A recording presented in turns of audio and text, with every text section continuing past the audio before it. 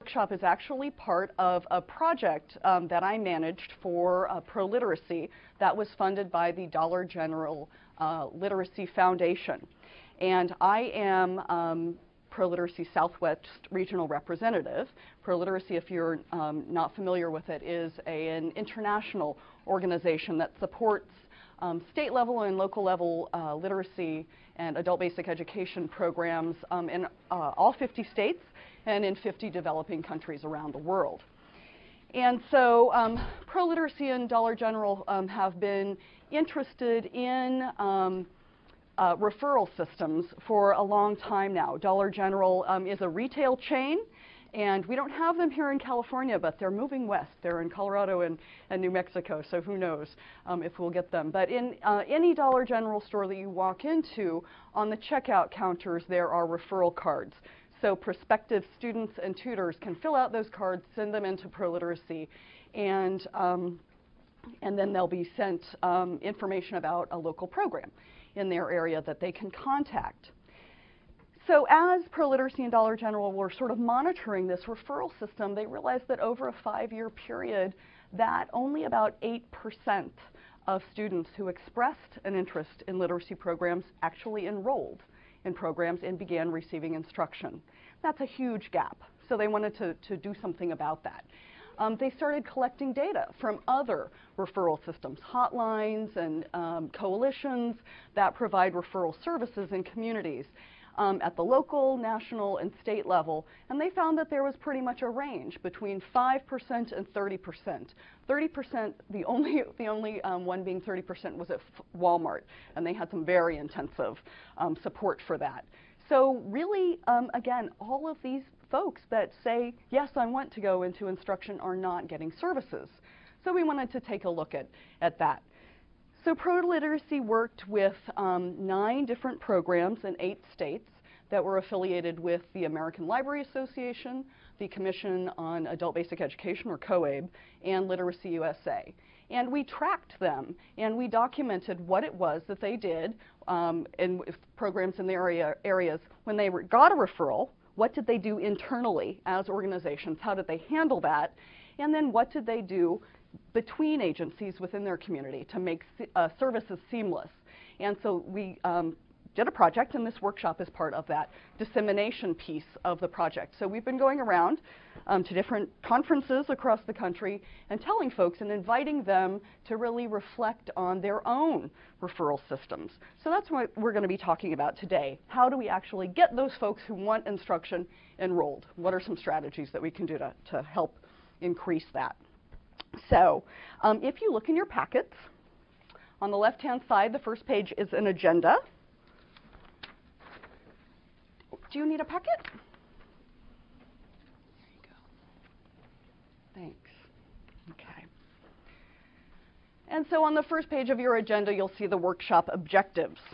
So by the end of the workshop, you will have reflected on the frequent disconnect between student referrals and enrollments in programs and the ways increased communication and cooperation among local service providers can bridge this gap.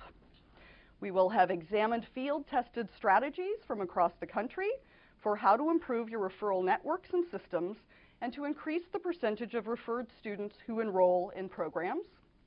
And we will have identified some next steps that you might take for improving your own program's referral strategies and your community's referral systems and networks, and increasing the number of students who enroll in programs. So that's what we're here to do today. So the first step is to talk about where do you get your referrals in your programs. What are the sources of your referrals in your own communities? Word of mouth. Yeah, that is probably the big one. The biggest one. That's what everybody says. Social services. Social services.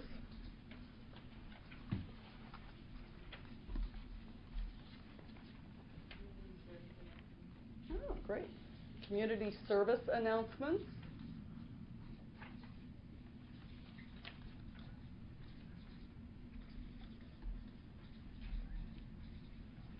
Okay. Word of mouth, social services, community service announcements. What else? We have a countywide coalition of literacy programs, and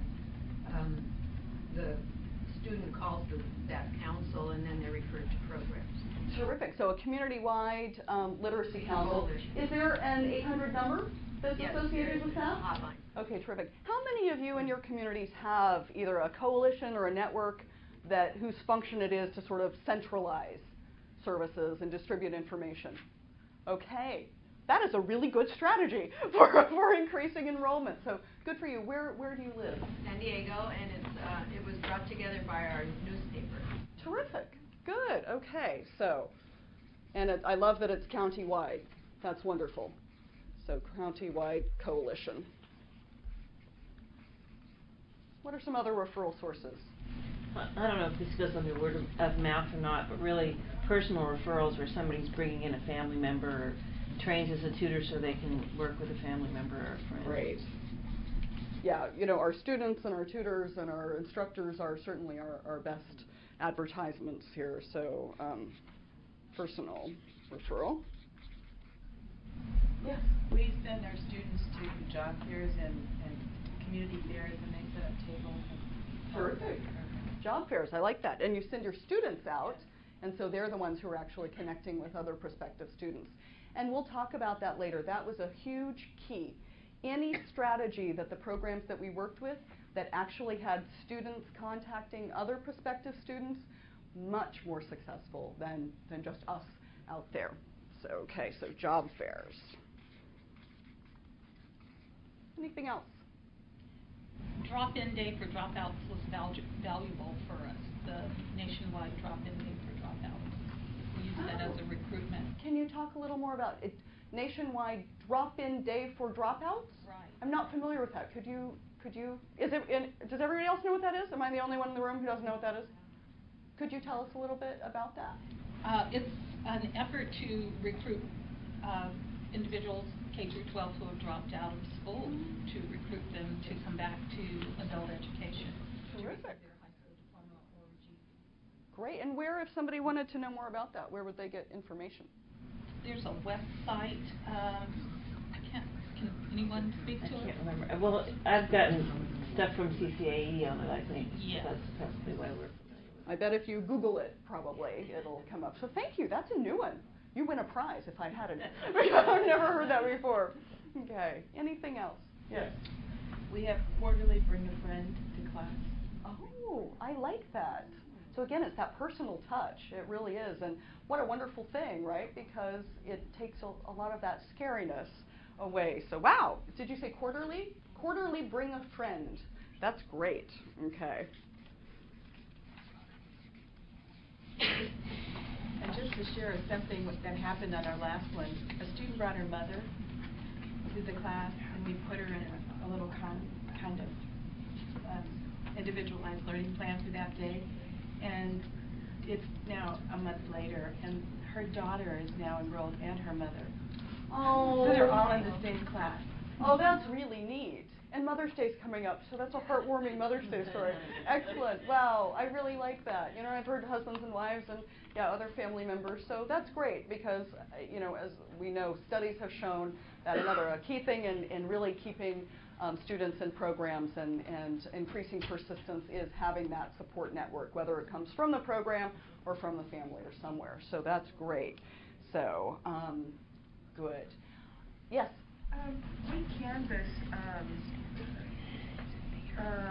certain zip codes and have flyers in our local newspaper.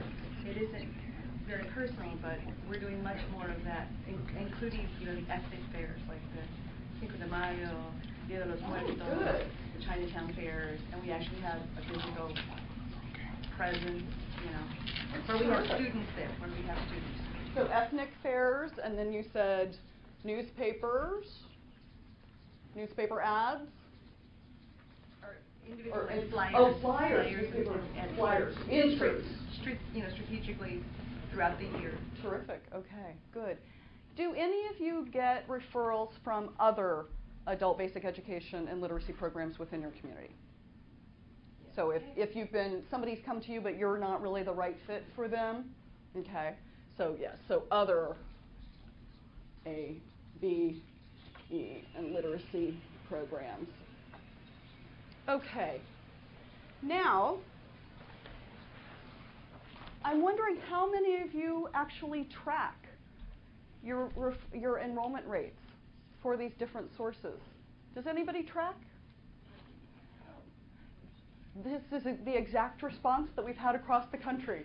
So if there is one thing that you get out of this workshop today, I will actually be really happy, because I'm just encouraging you and challenging you to actually go back to your programs and see the link or the disconnect between a referral source and an enrollment rate. Because if you actually, put some effort into that and say, let's think about this, let's track that for a while, I think that you'll find, where do we maybe have some work to do?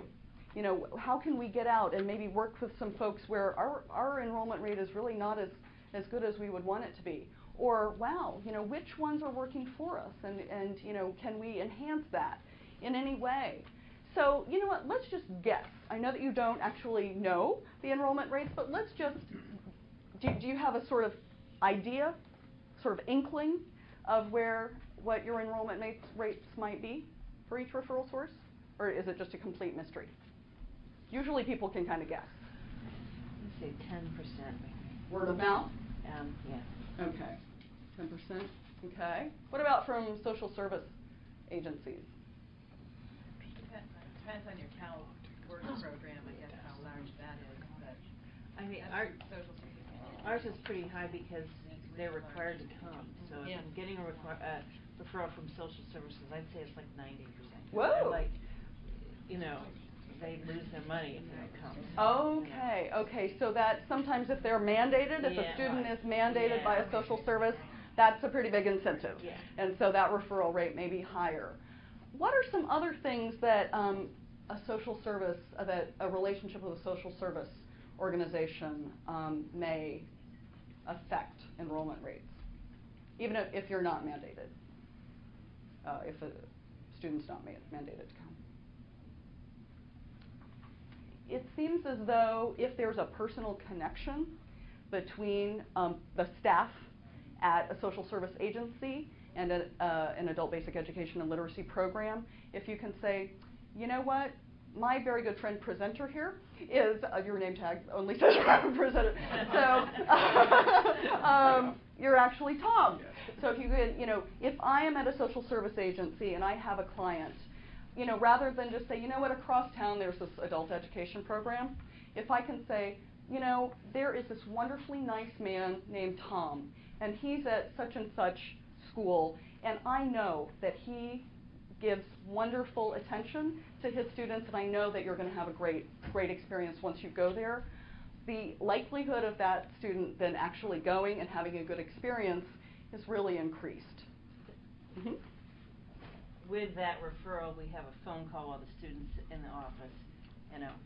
So-and-so needs to come to your program, what time, so before, it's not a cold referral. It's when I say the numbers are that high. Yeah, and so that's it. So you have the social service agent person actually calling you, maybe setting up an appointment, sometimes putting the student on the phone. Yeah. Anything that you can do is going to increase that enrollment rate.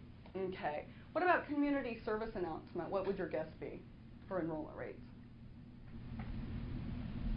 2%. 2%. Okay. Countywide coalition. What do you think?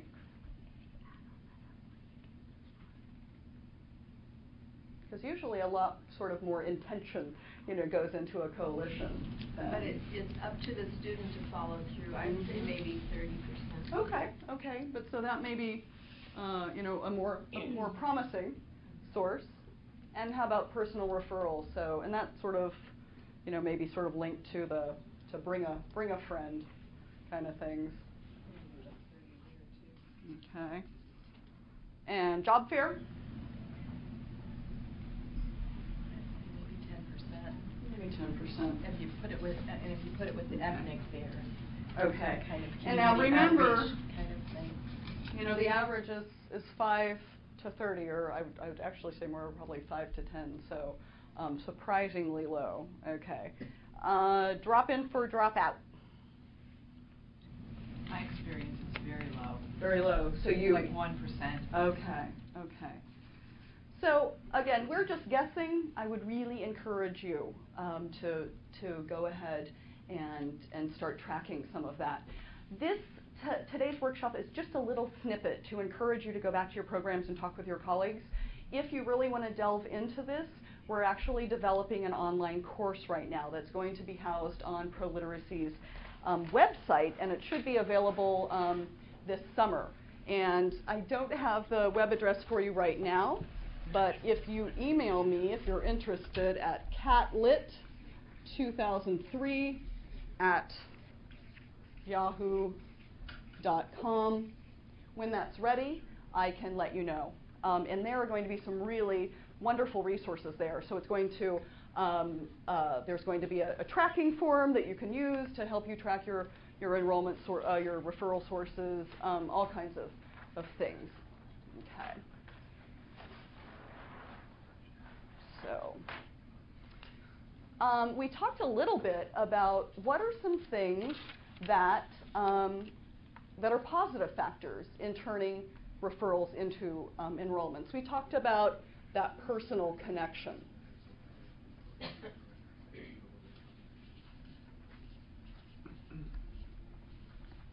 What are some other things, other positive factors that you think would help turn referrals into enrollments?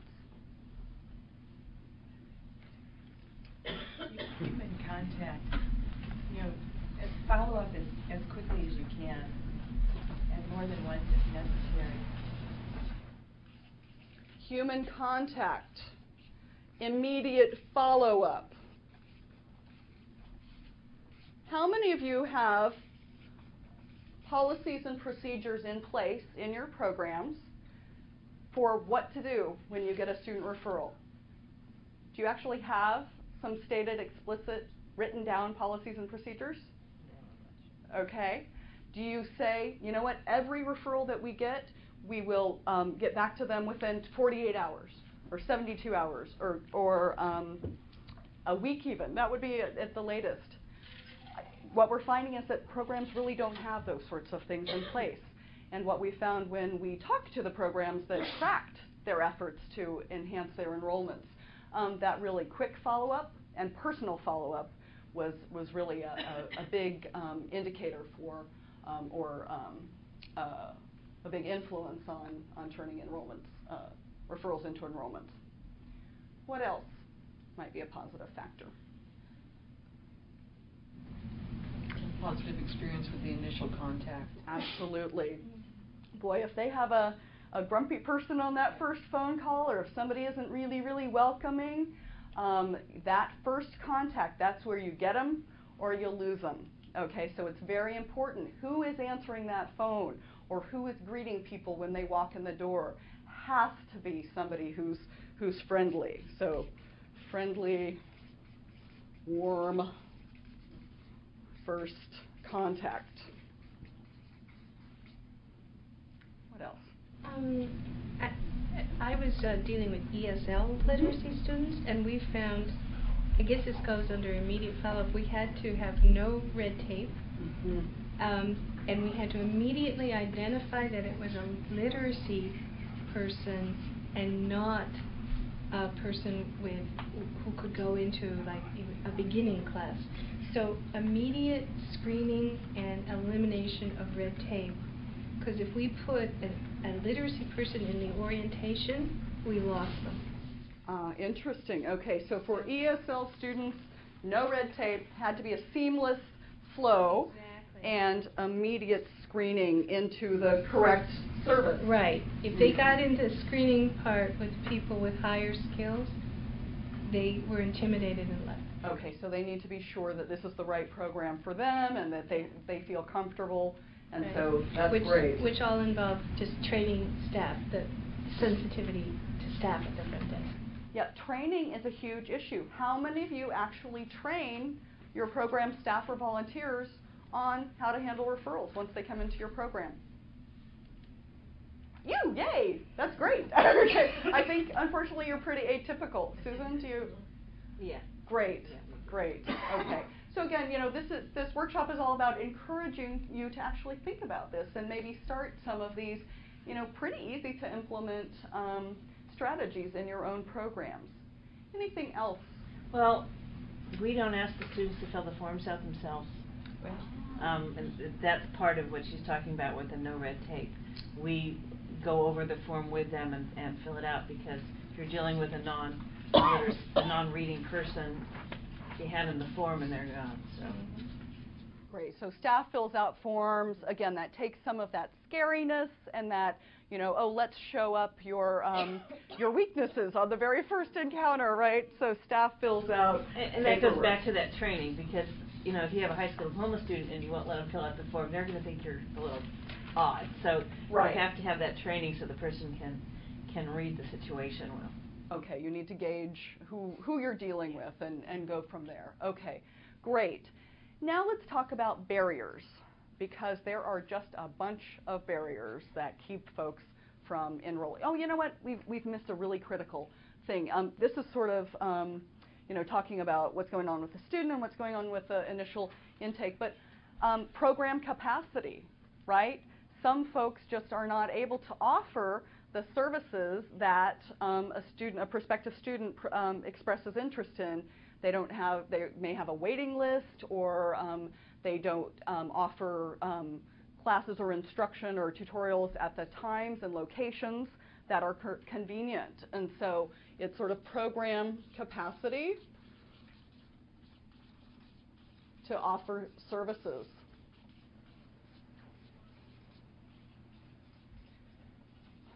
And if you can't offer the services that the student asks for immediately, it's really important to be able to offer some alternate services as well, okay? And the other project that I managed for ProLiteracy was actually a nationwide program improvement project on reducing student waiting lists.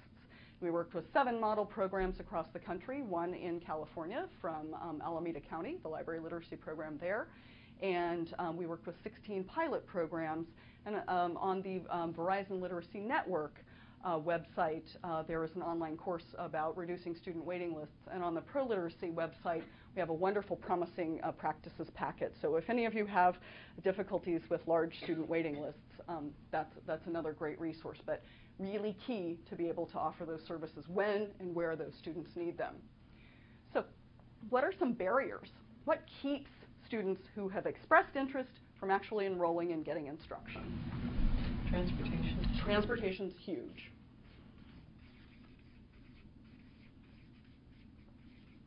That's one of the big 3. Transportation. Childcare. Childcare. Second of the big 3.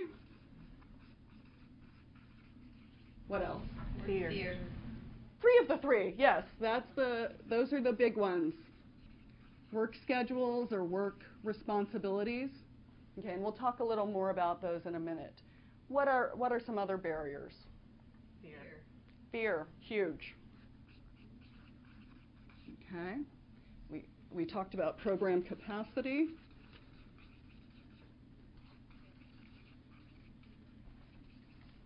What else?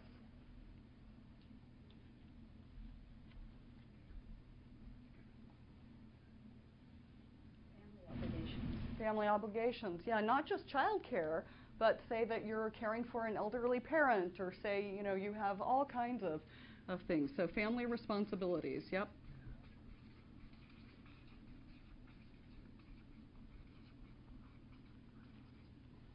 What else? Okay.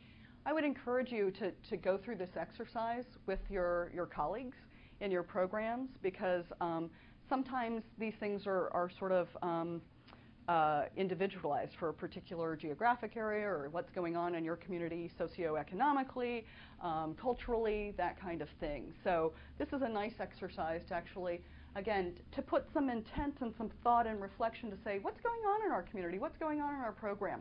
What are some barriers? And then we'll talk about what can we do to overcome them. Dealing in a rural area, sometimes you don't ever have that anonymity, and so it's it's an extra layer of getting the kind of staff in a situation where people will be okay with people knowing. And we're supposed to be totally confidential, but the tutor talks about this happened a couple of years ago. Tutor talks about the student that she's studying. Well, everybody else could figure out who the student was because she mentioned, oh, I have a student, and only said a couple of sentences, but 3 other people said, oh, you're so and oh, that must be so and so because they know. Right. In small communities and rural communities, it's very hard. Everybody knows everybody else, and so it's hard to keep your business private. So those are some particular challenges in that sort of community, and we can talk about, are there ways that you can deal with that? So again, if you can be as proactive as possible in your program to identify the barriers and the positive factors, and then to work towards removing barriers and working to enhance the positive factors, you are going to have more folks who actually enroll who have called to ask about your services. So let's actually just do some problem solving right now.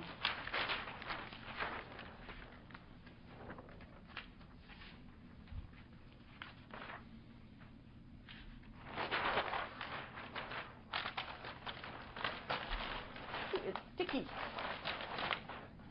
Let's think about transportation, one of the biggest challenges for students to getting to instruction. What are some ways that you might be able to overcome that barrier? Well, we planned with the city to locate one of our school sites next to a bus exchange area. Excellent, excellent. So locate instruction sites near public transportation. And what we've found as we've worked with programs across the country is it's not enough just to locate them where your students live. It's where they live, where they work, and where they visit. And so when you're doing intake with your students, be sure to ask those 3 questions, okay? Because you want to be sure that you're, you're taking your services where the need is. Okay, so this is sort of, go to the students, okay? Find out where your students are and take your services to them. That's a great one. What else? Yes? Encourage students in a classroom to become to have a pair partner so that they can call each other when they missed a day and that's part of the classroom experience. Okay, that's great. You know what? Let's see. Let's park this down here. So sort of buddy system for student support. Okay. That's a great one, so that people feel connected with each other. Good. And where I thought you were going with that is ride sharing. Exactly, right, and carpooling. And so, sometimes it just doesn't occur to students. They may actually live or work or, come in the same area, but it just wouldn't occur to them to ask somebody for a ride. And so if a program can facilitate ride sharing, that's a great strategy. What are some other transportation creative ideas? In an adult education for the homeless programs that I worked in Berkeley, we had somebody pay for transportation vouchers. They bought, they had these one-time vouchers, and we would give them out, excuse me, at the end of class, so people would come the next day. Ah, but clever. Yeah, I don't think most schools could buy them out of their funds, but it was a donation from a CBO, I believe, and then when that ran out, we got it from a private person. That's great. So yeah. Donated transportation vouchers. I know some programs they've worked with their county or city transportation authorities, and they've been able to buy discounted bus tokens or public transportation tokens. So anything that you can do to kind of either completely get rid of or reduce transportation costs. That's a great thing. Good. Vary your instructional sites. Great. Can you say a little more about that? Well, vary your instructional sites. Vary your instructional yes. sites. So, and of course, I'm thinking on terms of literacy to some extent, but you have different places where the students live, and if, for example, you can have an instructional site at their, the apartment complex, then they're within walking distance and their kids could stay at home with the other spouse. Or if you have it at the library, if that's within walking distance. So you're looking where to have it where they are rather than where you are. Right. And so instead of expecting everybody to be able to come to you, you go to them. That is a hugely important strategy. And we worked with a program in Nashville, Tennessee, actually with a reducing student waiting list. And what we found is there's so much crossover between reducing student waiting lists and enrollment, right? Because you need to get those folks in there before it's too late. A program in Memphis actually looks at their waiting list, sees where the students are concentrated, and then they put a paid staff member and then volunteers in that area. And that area shifts, so they're never overextended.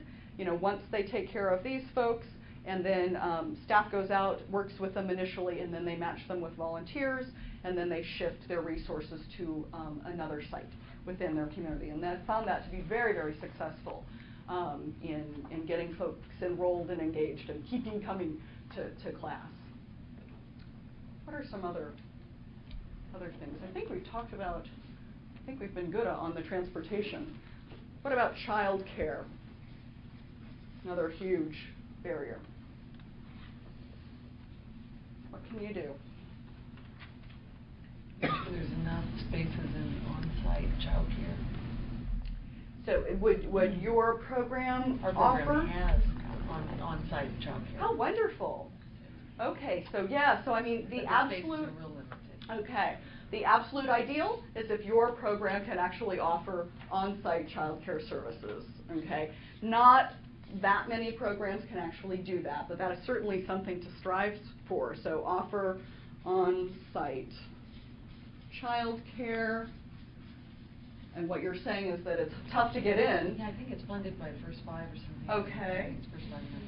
So to try to facilitate getting the students actually in those spaces, right? Okay. Facilitate placement. Great.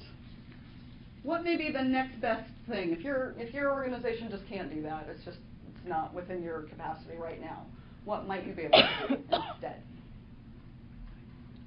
I think you can schedule your classes morning, afternoon, and evening so that there is always the possibility that someone can take care of their child during that period of time they want to Great. come to a class. So offer instruction at varied times.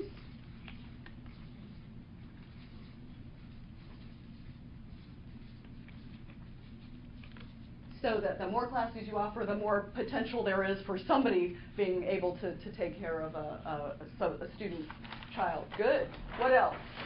So working with, this is with on-site childcare, working with Head Start, state preschools, those kind of programs. Great. So partner So with kids can be another there. agency that can. If you can't offer the child care on your in your program, then partner with somebody who can. You know, really build those partnerships. Excellent. Okay. And what if you really can't even do that? You just are so stretched to the limit, but you know they're out there. What? Refer. You can at least have a list of child care options, and you can at least be a source for that. So child care referral. Okay. And we've had, you know, family, like you were talking about family in the class, sometimes you'll have mom come for a while and then, you know, sister comes for a while, so that, you know, they're kind of sharing. It's not as optimum because the adult doesn't get to class as often, but it's better than somebody staying home and not learning English. So maybe just some creative Yeah, problem creative solving, problem you know, there you go. about childcare. So talking that through with somebody so that they can realize what all their options are. Great. Or the students can almost form their own cooperative. Right. Facilitate. Yeah. I mean, maybe it's somebody's house or another facility. So facilitate shared childcare. Great. You're sharing. And I know, oh, go ahead. I was going to say distance learning and independent study programs are really Absolutely. Distance learning and independent study programs. So you're helping the student, but they're able to actually stay in their home and take care of their family responsibility at the same time as they're learning. Very good. The other thing is that some folks are able to offer instruction in child-friendly places, like libraries or maybe faith-based organizations or community centers where, you know, as long as the child is sort of under control and not distracting from the instruction, that it's a safe environment for both the parent and the child. So child-friendly sites. Okay. What about work? What can you do to help somebody get over those big work barriers? Sometimes, if you're lucky, you can contract with businesses Mhm. and bring the class to them. Great. So contract with businesses to provide on-site workplace literacy or workforce literacy.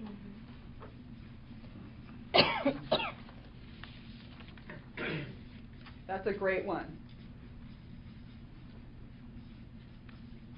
Okay, good. Especially if you know that you have a concentration of students from a particular business, then that's a wonderful strategy.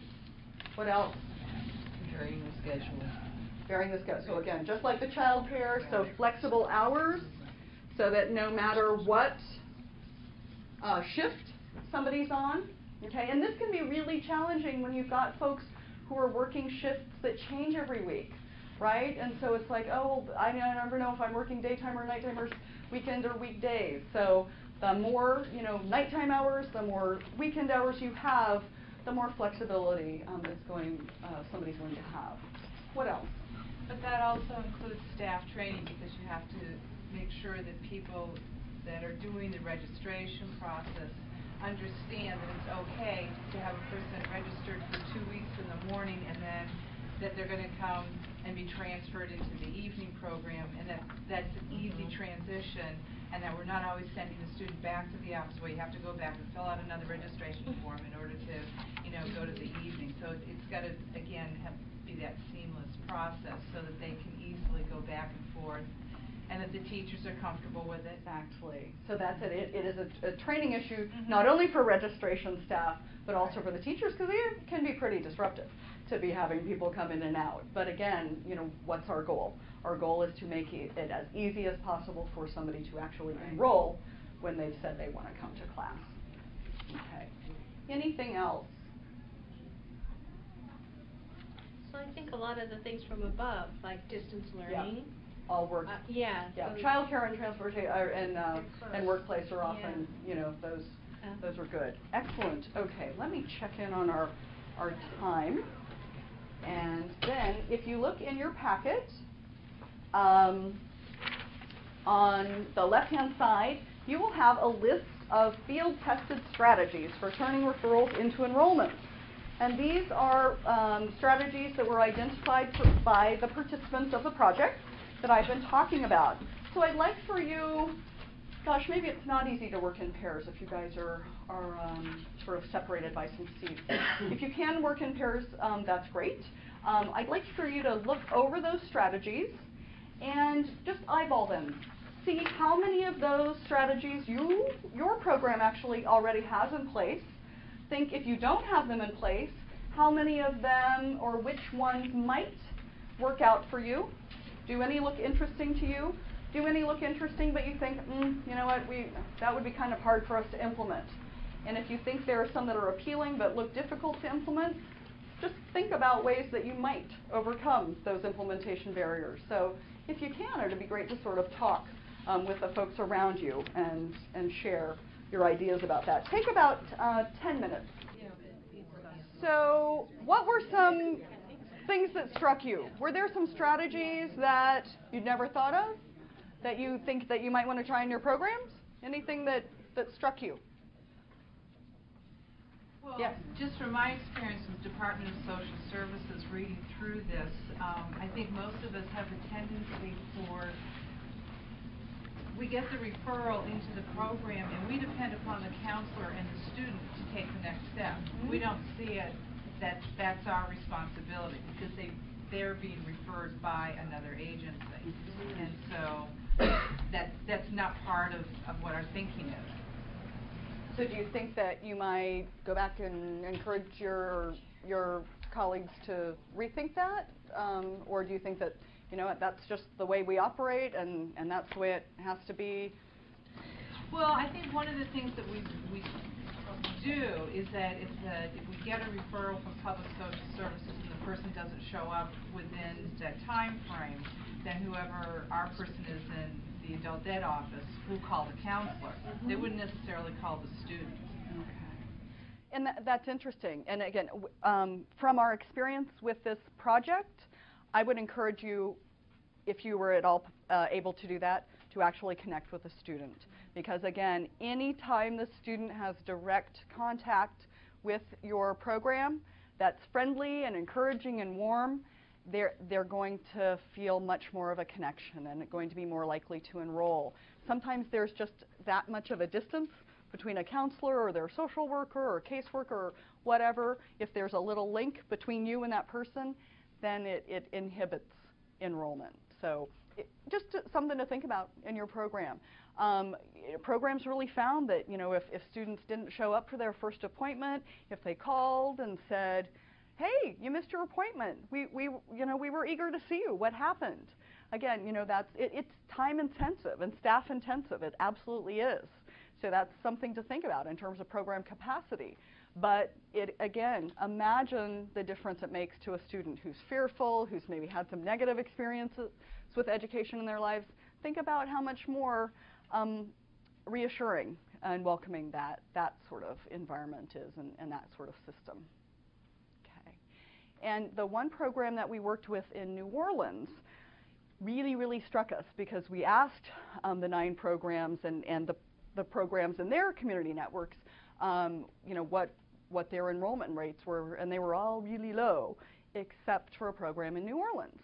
And the difference there was that the first person who contacted the student after the program received the referral was another student. And it happened to be a student on staff that they employed just for this reason, but it could also be a student who's a volunteer, who just shows leadership qualities and that is very personable. But that student would call and say, "Hi, you know, this is Junius, and I understand that you're interested in our program. And I'm a student in the program, and let me tell you, it's great. And I know that it can be hard, and you have family, and you've got work and all this stuff, but you can do it. If I can do it, you can do it." And that seemed to make a huge difference. Their enrollment rates were so much higher than the other 8 programs, and that was really the the factor that we could isolate that suggested that was a key factor. Anything else that struck you, or anything you'd like to try? Sally. This one on about the waiting list, the second one. I just wanted to say, a friend of mine, and actually someone you know too, Amy Crevedale, did her, a lot of people in literacy know her, did her master's degree on, at that time it was called retention, you know, and she found that this program she studied, that putting people in the computer lab while they were waiting to get matched with a tutor was a major factor in retention. So you said here offer other services, and I just want to make a plug for a computer lab. And it was a drop-in computer lab, but there was always a volunteer there.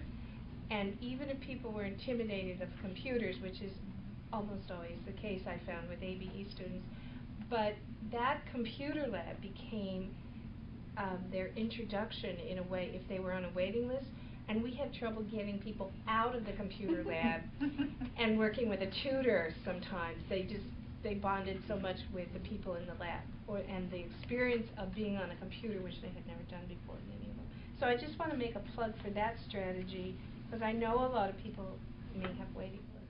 Well, and I would second that. Again, there was so much crossover between the 2 projects, and then the Reducing Student Waiting List project. Many of the model and pilot programs that we worked with did use computer-assisted instruction and computer labs as a way to deal with waiting lists. And it was very successful, but only if there was staff support. If you just said, "There's a computer, go have at it," Absolutely not. People are not going to come back. They have, even if they don't need the support person who's in the room, even if they never ask a question, just knowing somebody's there in case they have a question, again, very reassuring. And it's a wonderful way to keep people engaged. And once they're even matched in an instructional setting to supplement their learning too. Good. Okay. Well, on the right-hand side of your handouts, there's a sheet entitled My Plan for Improving My Program's Referral System. So if you have thought of at least one strategy that you would like to think about and perhaps implement in your program, I'd like you to write that down as a little mind tickler. And I would encourage you to take this worksheet back and to talk about what we've discussed today with your colleagues and to think about, are there some changes that we could possibly make with the way that we handle referrals in our program once we receive them. The other key thing that we found during this project was that it was how agencies within a community work together as well. So the biggest key factors, and you saw some of these in your strategy sheet on the second page of your strategy sheet, is that if you are connected, if your program is connected with other agencies in your community, if you know what services that they provide, if you know the schedule of their services, if you know the staff, and if you know them personally, better yet. How many of you in this room feel like you and your program and your colleagues have a really good sense of what's going on in your community in terms of other adult basic education and literacy services, and in terms of other human and social service agencies? Okay. I have to tell you, before I started managing this project, I was pretty proud. I used to direct the library literacy program in Santa Clara, and I was pretty connected. I thought I'd done a really fabulous job of knowing what was going on in my community. Then I started working with these other programs and seeing, and I thought, oh gosh, I really did not do a very good job, and I had no idea that I wasn't doing a very good job. I knew of some services, but I really didn't have a comprehensive understanding of what was available. I didn't have contact information. I had let the flyers that I had collected sort of sporadically and put a little notebook. I didn't update continually.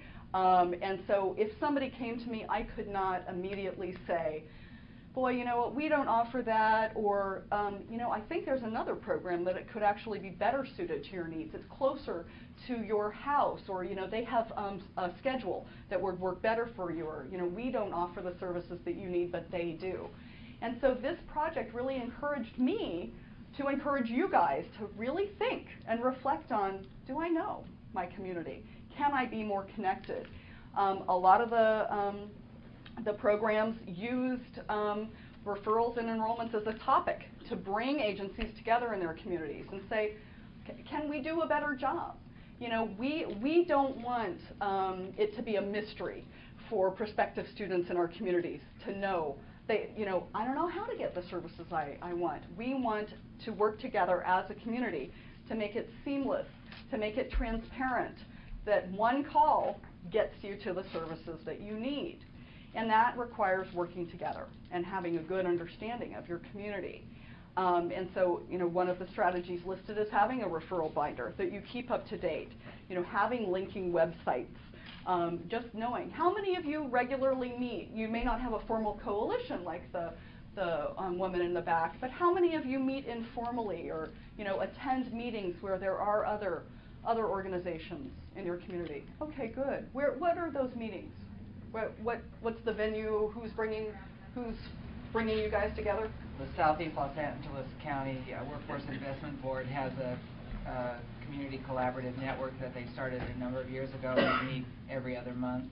Great. And it's brought together all kinds of agencies and developed a directory, and we're one of the few groups that attend every meeting. Okay. But it's brought us a lot of students from EDD and from the Workforce Investment Board. Terrific. So it's been a great good for us. Recruitment source for you and referral source for you. And do those folks tend to enroll in your programs? Oh, absolutely. Ah, okay. So and we've developed a really great relationship with the counselors, Years ago, when they had a little more money, they weren't quite so interested in adult school. And now that they don't have quite so much money, they like us a lot more. Yes, money's a powerful incentive for cooperation, isn't it? Yeah. So Workforce Investment Board is a great coalescing factor. Great, okay. Where are other folks who have community meetings? Well, ours has that as well. We have the Workforce Investment Board that created what they call an Employment Connection Council. And so in our Employment Connection Council, we attend those meetings regularly, as well as all of the other community-based organizations and city-based organizations, chambers of commerce, all that. And so we meet together regularly. In addition, we have, well, I'm from Porterville, and we have Porterville Partners meeting. And Porterville Partners brings together all the educational institutions, the CBOs, and other community, agencies that are involved to help people find jobs, get education, that kind of thing.